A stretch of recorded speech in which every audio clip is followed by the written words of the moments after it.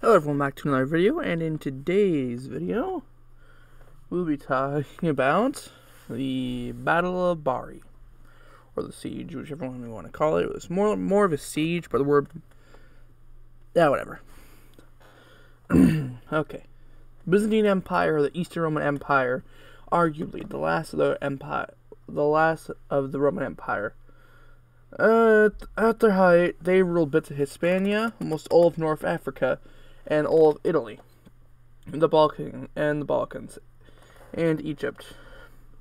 But they still dealt with the same problems of overextension, civil war, and nomads from the steppe.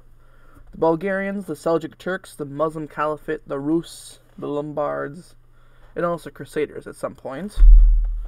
All these factors affected the Eastern Roman Empire the most. For today, we will cover the Normans, or Vikings. The Norman conquest of Bari, the last Byzantine holdings in Italy. It affected the duchy, except for the duchy of Naples, but they're more of a vassal state, and they didn't look it up. The siege began in 1068. And some battles ensured around the city, but the Normans simply could not take the city. The Byzantines sent some reinforcements of 20 ships, but the Normans found them, and they were forced to withdraw. But somehow the supplies kept on getting into Italy, only until Brindisi finally fell. It began getting almost impossible to hold Bari, so they asked the Normans for terms, and they agreed to the surrender. And later on, the Byzantines under Emperor Manuel I Komnenos in 1156 planned on retaking Italy, but it was failed. And of course, it affected mazakert. And they were stretched thin because of mazakert, and so they couldn't send reinforcements as many as they would have liked to relieve the city. And I feel like after the fall of Bari was truly the end point of the empire. It's like Constantinople, sure, that may have weakened them quite a hell of a lot, but you lose Italy, you're not really exactly a Rome. You need to hold something, I feel like, or at least Dalmatia.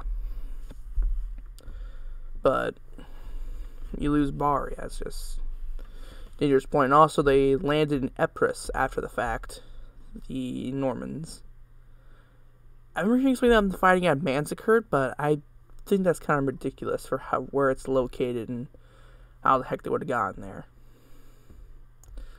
The Vikings were strong, they went far, but I don't think they could have gotten to mazakert. When I looked at the maps, it was like just a desert, essentially, around that area.